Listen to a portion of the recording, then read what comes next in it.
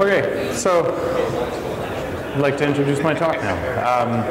This is embedding Ruby, so I'm going to be talking about taking Ruby, whatever applications you want, and dealing with them in an embedded environment. So microcontrollers, where you've got limited CPU, RAM, I/O, all that kind of stuff.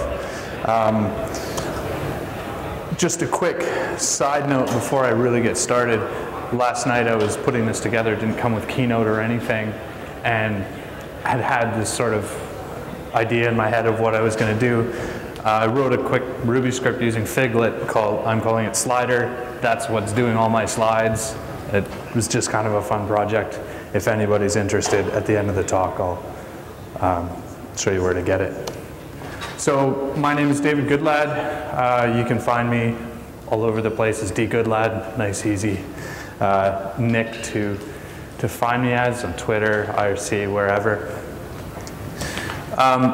Why am I qualified to talk about this? I've been working with Linux for a bajillion years, since I was 12 years old. I've worked with it from the context of installing, pre-install or pre-built distributions, all the way down to building Linux from scratch systems for a couple of years.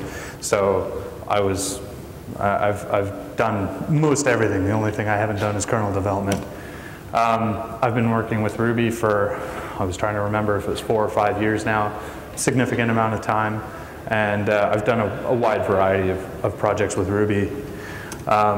And lately, for the past year or so, I've worked for a company in the town where I live called Techmar, and they design and manufacture HVAC controls, thermostats, boiler controls, solar heating controls, all sorts of stuff to do with heating and cooling and building maintenance. And we've been doing a lot of work with integrating their sort of really old school mentality. It's all embedded devices, and taking those devices and making them accessible on the web. So you've got building managers that can monitor the state of the building remotely from one room. They don't even have to go to the boiler room and get all dirty anymore. So that project has been called the Gateway Project, and I'm going to be referring to it a few times through this. The Gateway Project, as it stands, is a regular Rails app running on a Mac Mini for clients, but the work that we've been doing has been working to having the whole system be embedded on a ARM9 or maybe ARM11 system. So why would you want to run Ruby on an embedded machine? You can do a huge range of things. You can do home automation, media center applications, so you got a touch screen on your wall and you say, I want to watch DVDs, boom, done. You don't have remote control, or maybe you have it for pause and play and that's about it. Like really, really nice systems that way. You can run Ruby on phones. If you've got a jailbroken iPhone, you can get Ruby on there now, and I believe you can interface with the Cocoa stuff. You can do robotics with it. There's people talking about doing robotics and music and all sorts of stuff in embedded systems, which is really cool. But the problem is you've got a lot of constraints when you're developing in an embedded system. You have limited resources. You're stuck with a slow CPU.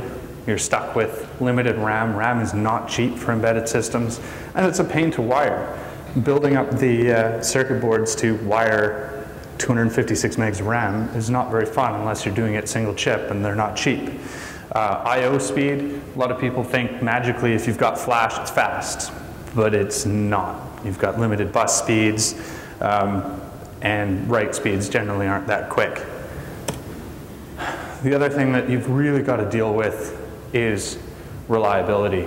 In an embedded situation, you've got a box on the wall. If you're a hobbyist and you're the only person at home and this is your toy, great. You can take your laptop over there and plug your serial debugger in and play with it when things go wrong. But if you've got the wife at home who just wants to watch TV, or just wants to, it's too cold in the room, and doesn't know anything about this, you don't want to have the thing crashing and spitting out a stack trace. You can't have that kind of stuff happen. It's got to be very reliable. So there's a lot of things that you can do to deal with that. You can run a watchdog process. you know, if something does fail, just restart it. But generally, you've got to be really careful when you're coding these apps to make sure that it's not going to fail. You deal with all the edge cases right when they come in, and then make sure to test a lot. GUI depends what you're doing. You can have a touchscreen interface. You can have just buttons with a simple digital LCD readout to no interface on the box at all and just a web interface. That's really where I've been concentrating and haven't done very much GUI work. Although really, if you're talking about an embedded system running Ruby, you've got Linux, you can run any number of different GUI systems on top of a lightweight X server, and you should be fine. So really, a large chunk of my talk today is going to be about embedded Linux and how Ruby fits into that environment. Because there's really two scenarios that I envision. One, you're a hobbyist doing this for fun, and you've got some development kit or a gum stick or something like that. You're going to need to know how to build your system. And finding that information in a cohesive way on the internet is tough. So you need to know how to build an embedded Linux system from scratch. If you're in a commercial environment and you're the Ruby programmer on the project, you still need to understand what's going on in the background, or you won't know how to talk to the hardware when you need to. Embedded systems, you're always talking outside of your own hardware. You're always dealing with sensors or other systems. So the base of an embedded Linux system, on a microcontroller, it's going to automatically jump to a specific address in flash or wherever, storage, ROM, that's got a bootloader on it. It may be some custom bootloader that the manufacturer has said this is the bootloader, and there's no source code or anything, but that's it. Most modern microcontrollers that you'll get the Atmel 1891, which is really common. That's an ARM9 processor, runs at about 200 megahertz, and is generally pretty good. It's fairly quick. Or NXP's LPD's 7A404. Anyway, whatever chip you've got, most of them will run with either Apex or U-boot. If you Google for those, there's tons of resources on how to use those bootloaders, and those allow you to get the kernel up and running in Linux. And once you're at the kernel, you've got to worry about custom patches. The kernel developers have been really good about setting it up such that it can run on lots of different architectures, different processors, different memory configurations, all sorts of stuff like that. However, dealing with every possible permutation is very difficult. So, for example, the device that I have actually with me today, I won't be able to demo, but if people want to see it later, this guy here, this is a development kit from a company called Logic Product Development. They use an NXP chip on there, and this guy requires 25 patches, about 3 megs worth of patches to the kernel in order to get it all the hardware running. You've got patches for Ethernet, you've got patches for the compact flash adapter, there's a couple of patches for Ethernet, compact flash, SD, all sorts of peripherals mainly. So you're going to need some custom patches. There's going to be some finagling around there. And then you're going to need a libc, the standard C library. Everything in Linux, the base system, links against libc. There's no getting around it. You've traditionally got 2 options, glibc, which is what you're going to have on any normal Linux system, or muc libc, which is micro C libc. Muc libc is becoming less important for these newer microcontrollers because they've got a memory mapper. Muc libc was built for ARM7 and below, and other similar architectures where you didn't have an MMU, and therefore glibc didn't work. You couldn't map areas of memory. MuciLibc, the only real restriction that I know of is you can't fork, I believe.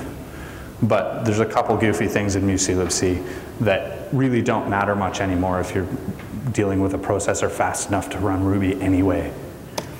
And then I like to use BusyBox. BusyBox is really neat. It's a package that in one binary encompasses 90% of the standard Unix tools you'll ever see out there. You've got ls, you've got awk, you've got vi, so everywhere from the very, very base to some simple editors, grep, more, less, and you can configure this however you want. You can include each individual utility, and you can say, I want access to this command line option. If you don't need it, you can get rid of it and save 2K, right? It's not really that big of a deal, like I said, on these sort of newer microcontrollers, but it can be worth it in some situations. So BusyBox is really good that way. But how do you really put this stuff together? You can do it all by hand. I've done it, and it's really worthwhile to learn. It's not worthwhile in the long run.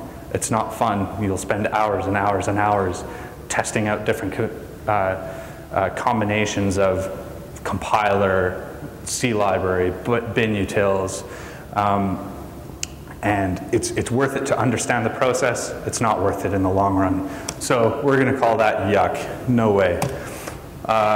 Second option is CrossTool. CrossTool is a really cool package that uses the Linux kernel's build system. They've sort of hacked it out of the kernel and made it possible to use that to configure what version of GCC you want, what version of bin utils you want, what architecture you're compiling for. It puts it all together, and you run make, and the whole system builds up to sort of glibc, and you'll get BusyBox. That's about it. It doesn't deal with building an image for you, if I recall correctly, nothing like that. It's basic. It's a pain in the butt because it offers about 10 different versions of GCC, 10 versions of glibc, tons of versions of bin utils. Bin utils has 4 minor versions in its version number. I think it's 2.16.99. It just goes on forever. It's ridiculous and almost impossible to find a working combination by guessing. It's very, very difficult, and there's no documentation. This version of GCC works with this version of bin utils. On some architectures it might work with one, some architectures it might work with another. It's just a nightmare. So CrossTool is good. It's a cool system. If you know what you're doing, great. But I don't like it. Ick. Open embedded is the way I've gone. It's the way most embedded developers have moved. The OpenMoko cell phone, if you've seen that at all, the Neo 1973 or whatever, their whole system uses open embedded to build their base Linux.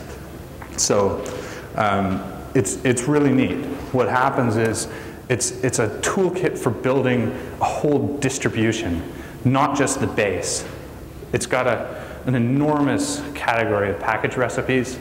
So if you think of Mac ports, I'm sure a lot of you are familiar with Mac ports or Gentoo's portage system, anything like that. It's a bunch of recipes for how to build packages, and you can define at a very high level how you want the system to work, what architecture you're using, and then just say, give me a basic image and a bunch of packages that are optional to install. And it works very much like the Debian app system once the image is built. And it builds the whole image, it builds the kernel for you, the whole shebang is ready to go. There's a lot of pre-configured stuff for common embedded systems. It works very, very well. And the whole thing is in Git, so it's easy to keep up with. You can see it at openembedded.net, and they've got a really good wiki. They've kept it fairly up to date lately. They were bad for a while, but the wiki is pretty good. How does Open Embedded fit with Ruby, though? That's what most of you are really concerned about. There's a package called Ruby, all ready to go. It hacks the config.mk and a couple of other files so that it cooperates with cross-compiling. All the tests will pass when it compiles. It works very, very well. They've done a really good job. It's quite simple, or quite short for that matter. I'll show you that in a minute. However, the things that it does are so important. It's so hard to find how to do that on your own. So the Ruby package is quite good. Right now it builds 1.8.5, but it's easy to adapt to 1.8.6, 1.8.7, whatever you need.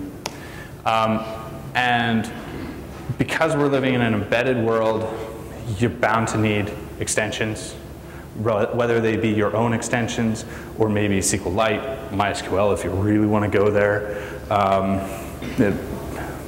Apricot, whatever. There's a open embedded class called Ruby extension that you just include in your build script that you can write yourself fairly easily, and it just makes it work. It cross-compiles it properly for you and works incredibly well. I've been quite impressed. So let's take a look at open embedded briefly, and we're going to play in Vim for a minute.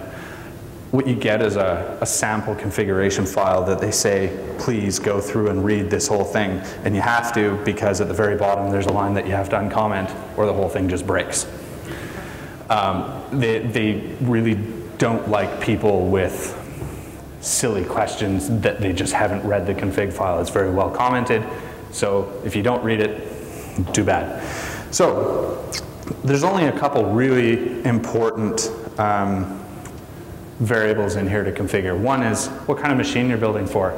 So you've got, in my case, an LPD7A404. That's that board there. I also have an Atmel development board, which is commented out above. There's a large selection of machines. I'll show you that in a minute. They're very easy to define. The LPD7A404, I defined myself, and I think it's like 10 lines, copy and pasted with a couple tiny modifications, really. It just defines where memory starts and a couple of packages that you want to say, I want to use this instead of this. The next variable here is distro. Open embedded, like I said, is used for building multiple distributions. You can build OpenMocha with it. You can build a minimal distribution that's just sort of stock, not very well maintained, but a good starting point.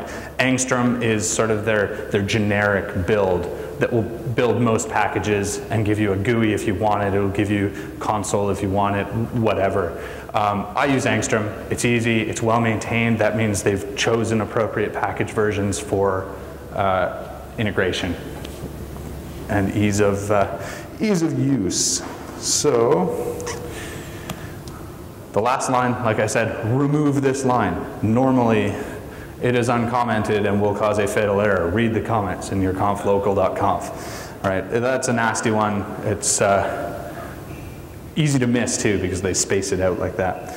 So don't miss that when you're editing. You'll just do the classic facepalm. This is the machine definition that I spoke about. So it's just you can see at the very bottom, hopefully you can read that conf/machine/lpd7a404.conf. This I just copy pasted. I don't remember which one from, but it's quite simple. All I've told it is it's an ARM processor, ARM v4T, which is the overall architecture. I want a Z image for the kernel. I don't want to use virtual terminals because I know I have no display. All I have is a serial port. So I turn off virtual terminals. I prefer to have certain things enabled, USB host, USB gadget. The serial console will run on a specific console number at a certain speed. Minimal stuff, and I say require the tuning file for that architecture. I don't have to go too far into it. If you're really interested, you'll dig. The other thing is the distribution. Angstrom, I'm not even going to scroll down. You can dig at it. All of these config files are organized nicely under conf/machine or distro or classes or whatever. Then, just as a simple thing, oh, what have I done now?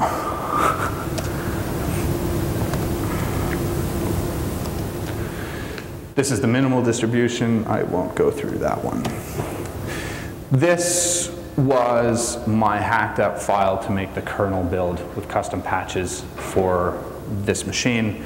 I just wanted to show it real quick to show that Open Embedded is quite good for customizing for specific machines. And you can, if you're targeting 4 machines, 4 different architectures, for example, like the Linksys routers that started with custom firmware, you can now build that firmware for 50 different routers, and they all have different, slightly different hardware configurations. You can actually just put all the machine definitions in here, run build again, and it'll automatically sort out what it needs to rebuild. And you can have custom patches. Notice on line 13 there, source URI, append for only the machine LPD 78404. So this is kernel version 2622.19, and I've got all those patches listed. There's 25, I think, there, and I've just copied them in there. So it's very comprehensive that way. If I look at now something a little more interesting for us Ruby people, that's how a package definition looks. So if you're building your own Ruby app, you can write a package definition like that that doesn't even compile anything. All it does is copy some files. This one compiles Ruby, requires Ruby Inc., which I can load up, and is fairly simple. All it's got is a patch to extmk and disables one feature that causes issues compiling or cross-compiling Ruby for ARM processors. Otherwise, it does a quick sed edit for, which file does it do it on? Common MK. Anyway, it does some tricks to make Ruby cross-compile. So you're building on your PC, you're building for ARM, which is likely little endian rather than big endian, and you've got a completely different architecture. This takes care of it. Ruby doesn't work well, doesn't use auto tools to build, so it can be a little troublesome if you're doing it by hand. What is going on here? Sorry, I had a bunch of marks set, and this one doesn't seem to be set. I'll skip that one. The Ruby extension class, you can just include it. So really, I'm going to jump back out of OE. It's too hard to give a real good overview of Open Embedded in 45 minutes, and it's straying away too far from Ruby anyway. So we're going to talk about more with integrating Ruby apps with outside systems. When you're in an embedded environment, most applications are going to require you to talk to external sensors. In my case, I'm talking to this USB device that integrates with this thermostat network. I need to deal with that. You're going to have packed binary data. You're going to have low-level kernel calls to make. You're going to have all sorts of goofy stuff, which may or may not be appropriate to do in Ruby depending on your application. I've chosen to do it all in Ruby because I like Ruby and it worked well enough. I use a gem called bin data, which you should really, really look into if you're going to do any low-level binary manipulation. It works very well even for reading gzip files. If you know the structure of a gzip file, you can do simple things, defining a gzip file, and you say there's an int16 foo. Int16 is a method call. It's just like active record has, belongs to a class level methods. Int16 says the first field is a 16-bit integer, and we're calling the field foo. You can pass parameters, for example, in a string. The field name is bar, and the length of the string is foo. If you've got binary data, you have to know the length, or you can say it's null terminated. Lots of cases, you've just got a length field before. So when reading, it will automatically read the appropriate length based on what it read from the first field foo.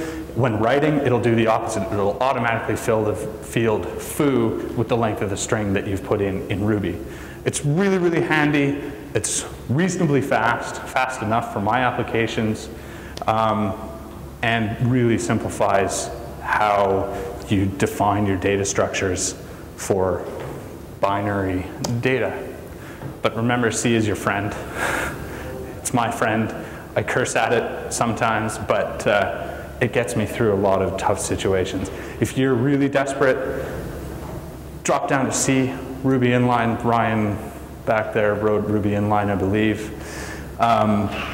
Ruby inline works well. If you really want to dive down and write a full-on Ruby extension, a C extension, whatever you need to do to interact with this low-level data, just do it. But Ruby is there to take care of the higher level, more interesting logic, right? That's how I've treated it. Ruby has allowed me to make a maintainable, nice, pretty system that can deal with this low-level, ugly, but fun stuff too. So just remember, you've always got access to C. Interface-wise, I'm really going to concentrate on web interfaces. If you're running an embedded system, you don't want to be running Rails on it. Not fun. You've got 64 megs of RAM, maybe, so by the time you've booted, you're using 4 or 5 megs of RAM. And you run this app and boom, you're swapping. Swapping on flash is not fun. It will destroy your flash card real quick, and we're talking about reliability. You don't want this thing running out of the ability to write to flash because the blocks are starting to go bad within 6 months because you've been swapping in and out. So Rails, bad idea. So what do you do instead? There's lots of options. Everybody knows camping. Why I made a big deal about it a few years ago. Small, lightweight framework, define everything in one file. Works pretty well. They're not for me, but it's an option. You've got RMAs, which I know another gentleman I was talking to earlier is doing a talk about RMAs. I discarded it early in my process for my app. It wasn't going to suit it, but I've heard really good things about it. So take a look at RMAs. Sinatra is what I've ended up choosing to use. It's very lightweight, but similar enough to Rails that in my case, I've already got a Rails app that I'm trying to run on an embedded system. I can take a large chunk of my Rails code, copy, paste, and it just sort of magically works. A lot of the active record stuff, if I run active record, or if I don't run active record, I don't want to, I'm gonna have to replace. But a lot of the controller view stuff tends to work fairly well in Sinatra. And on that note, I'd like to go to an example project, the project that I've been working on. It's the gateway system that I talked about before. So existing on a Mac Mini that these customers have sitting in their boiler room, you'll have 2 processes both running Rails. One is the web server, and one runs the TN4 system. TN4 is the network protocol that that this company runs, and it's 300 baud. It runs over 4 wires, but over ridiculously long distances at 24 volts. Like, it's totally custom. I've got a box that they've built for me that plugs into this network, gives me a USB connection, and lets me see their network traffic in binary. So I've got this process that sits and watches the network to see what's happening, writes to the database. So that's why it needs Rails, because I've got all my model code there. And then I've got the typical Rails Mongrel web server running, also accessing the same database, reading that state, and writing to it so that the TN4 process can go off and send more information back to the network. So I'm going to flip back to Vim here. And start with this guy. So I've got this system that runs TN4. It's really simple. I start up my message queue, I start up the gateway process, and line 39 there, gateway run, process messages. That's all it does. The gateway reads messages coming off. When it's found one, sends it off to this message processor task, and it gets dealt with. This thing, each process eats up a ton of RAM. It's ugly. And I'll talk about that more in a second. So we've got this gateway run process that sits there processing information, and then processing inbound messages. It's pretty simple. I'm going to blast through and look at this because it's a good example of how I use bin data to integrate with these systems. The constants at the top are not really meaningful for you guys, but I say it's little endian. I've got an 8-bit value service, port, timestamp, and then I define this new thing called a bit field that has packed data into 1, 2, in this case 4 bytes. You've got off on the right there, you can see 6 bits for the data length, 6 bits for the node, 8 bits for subnet. They've got this weird networking protocol, and the header is all packed into 4 bytes. And then I use this choice data type, and I've defined a bunch of message types. Each one is one of these types of classes, a bin data class that has a different format. So the payload of this network packet can be all sorts of different things. That's how I use bin data.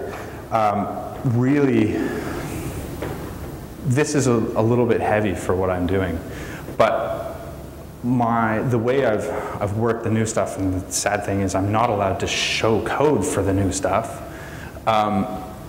is I've taken this sort of TN4 process and I've factored it out. I've brought out a bunch of the parsing code into C, or some of it is just pre-processed. I run a script on it and dumps out a Ruby script, so it's not so dynamic and therefore doesn't take up as much RAM. This stuff requires a fair bit of RAM to hold all the information about all these field types, and there's a lot of complexity there to parse this out because it's so nice to read. So I've gone ahead and done the pre-processing work on a very similar DSL to spit out a class that can automatically parse it. So what I've done there is, instead of having this huge Rails process on one side dealing with it, I've minimized the overhead in dealing with the TN4 networking information. And then I've moved to Sinatra on the web side, and it has made a huge improvement to the system. I can actually run it on this little board now, where before it was taking 400 megs of RAM and eating up CPU on this Mac Mini. It was ugly, but it worked.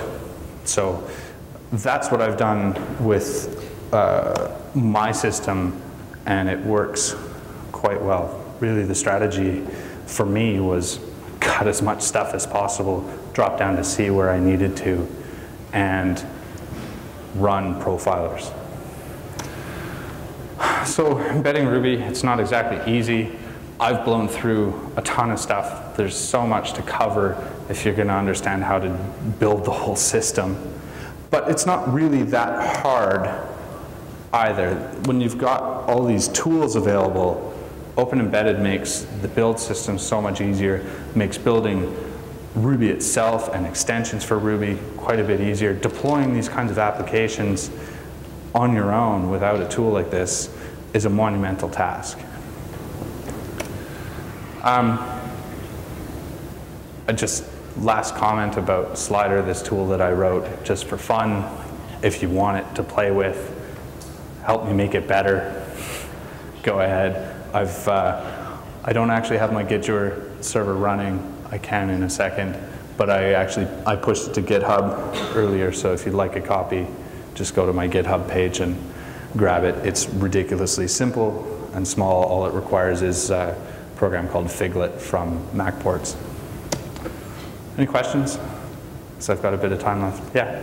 How about unit testing? What do you do? Is it just testing your code as usual, or do you find challenges with embedded systems? Unit testing, sorry, he was asking, what about unit testing? Any challenges, or do I just go on as usual? It really depends what you're doing. My binary data parsing stuff is fairly easy to unit test. I can take a dump of the data that I normally get, over the serial line, and run it through and verify that I get the appropriate messages and I get the appropriate information in the various fields. Unit testing the build, hard to do, right? But unit testing your actual Ruby app, is fairly easy to do, especially if you've got access to an emulator, which I didn't actually mention. QEMU works very well for emulating ARM, and is actually used by OpenEmbedded to build the glibc locales, the binary locales in glibc. So if you want to unit test your app within the ARM environment, you could just run it in an emulator. You don't necessarily have to run it on the hardware. You could have some QEMU virtual machine set up in your build system to automatically run your unit tests within a virtual machine from a new image build. There's all sorts of ways you could go about that. But really, unit testing is the same old, just with some wrappers. Anybody else? Yeah? How much do those ARM boards run? It really depends. You can find a lot of them used now.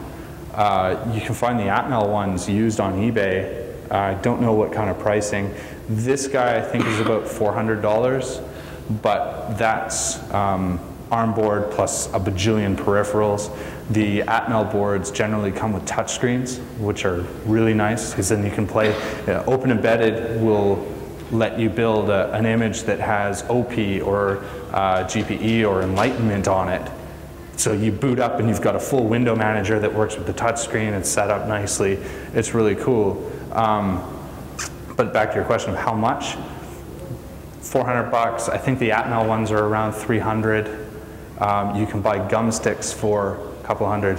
Wilson. The cool Beagle board thing I was talking about last night is $150. So you can get a bushel of those prices of the dev kit and all the other things. Okay, yeah, Wilson just said he's using a board called Beagle, and it's about $150 for one board. What processor does it use? It's got a 600 megahertz On 11? Oh, nice. 600 megahertz on 11. Where do you get it from, Wilson? DigiKey sells it. And DigiKey. Yeah, DigiKey's pretty good. Beagleboards.org, I think. Yeah. Beagleboards.org? Yeah. Okay. Yeah, so that's actually a really good option. I was lucky, and this is through work, so it's free. But if you're going to play the hobby game, gum sticks are really cool. They're under $200, and like Wilson said, the Beagle boards. I just noticed it explicitly supports Angstrom and OpenEmbedded, so. Oh, okay. Cool. Anybody else? Yeah. Do you do any tuning of Ruby's garbage collector? I haven't, no. I've left it alone. I'm scared to touch it because I will break things. Anybody else? Yeah. Any of those boards open hardware? Does it support open hardware? Is that? Are any open hardware we have blueprints available? Oh, yeah. I believe the gum sticks have some information available, but I don't think they're fully open. The OpenMoko phone is fully open. There's Eagle PCB designs for it available. Otherwise, off the top of my head, I can't think of anything fully open hardware now. Most of this stuff is fairly easy to design because everything's in the microcontroller. You've got a couple of passive components and some RAM and a couple of peripherals to hook up, but you need board fab capabilities. So, yeah. To what extent are there good Ruby wrappers to the APIs for peripherals? He's asking about Ruby wrappers for APIs for peripherals. It really depends on what you're talking to, right? For me, I've been working with custom stuff. In terms of like a touch screen, you would be working through X. So whatever facilities you have for dealing with the mouse in X. Otherwise, what kind of peripherals are you talking about? Like servos, all sorts of cool stuff. It really depends. There's GPIO ports on most of these, which you can write a really simple kernel driver for. I haven't delved into that. In terms of Ruby wrappers, I don't know. It really depends on what you're dealing with, and I haven't dealt with a lot of different peripherals like that. So. Last one, and then looks like people are getting ready for the next talk. Anyone? Yeah. Do you have any thoughts on Rust files? He's asking about experience with compressed file systems. I actually use JFFS2, which is a journaling flash file system. It works incredibly well. It's read-only, if I recall correctly. It's been a little bit since I looked at that. I use that for my root file system. It generally keeps something that would be 16 megs down to 5 or 6 megs in flash. So with a 16 meg NOR flash on board, you've got lots of space for the kernel and lots of root file system. And then I just use a compact flash card. This guy's just got a CF card, and I use it for all the data. But the root file system that you build, the base is maybe 10 megs tops, and that includes X, I believe. So it's pretty easy to get down fairly small with compressed file systems. I've chosen JFFS2. It works quite well. So I'm going to have to cut it off. So thanks everybody for coming, and hope you enjoyed it.